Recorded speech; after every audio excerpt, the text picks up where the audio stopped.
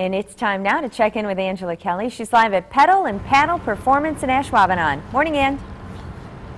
Hi, Rachel. I'll tell you what, I'm getting a little too used to this sweet bike that I'm riding here. Obviously, yeah, we are live here at Pedal and Paddle. They specialize in bikes and canoes and kayaks. But with the bikes, there are so many different kinds to choose from. You think, wow, what's the right fit for me?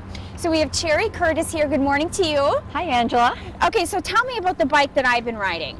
Okay, that's a hybrid. Those are becoming more and more popular. And that one is basically, something that you would be comfortable with on the road and on the trail. Okay, and why is that? Because we've got the kind of the thinner tires for the road.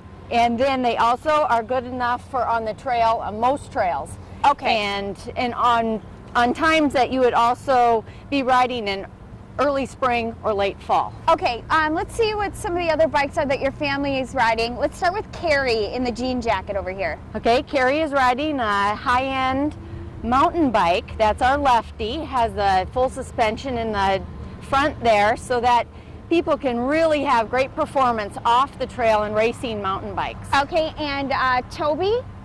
Toby, my husband Toby, he has the road bike there. That's our CAD 8, and that's just a great all-around beginning and performance for on the road and even some racing. And you even have bikes for children. Yep, that's Twyla there, my daughter. She has the children's mountain bike, and that's just a basic adult bike shrunk down so that a kid could ride it. So. Okay, we've got about 20 seconds here. If you could explain, making sure you have the right fit for the bike, because before I even got on this bike, Cherry did something to make sure that I was fit properly. First, the standover needs to be about an inch when you're standing on the ground. Yep.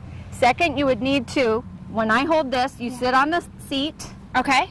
And when it's at the lowest position, put your heel on the pedal, and your foot should be about straight, maybe a slight bend to it. Okay, so this is just one of many ways that you're looking for a fit, and you guys can really help with that when you're coming out to buy a new bike, or even if you bring in your regular bike, I'm sure you could help to make sure it's fitting me properly. To make it the most comfortable. All right, Cherry, thank you so much. We'll join you back here live. We're going to talk about kayaks coming up. Oh, looking forward to that too. Thanks, Ange.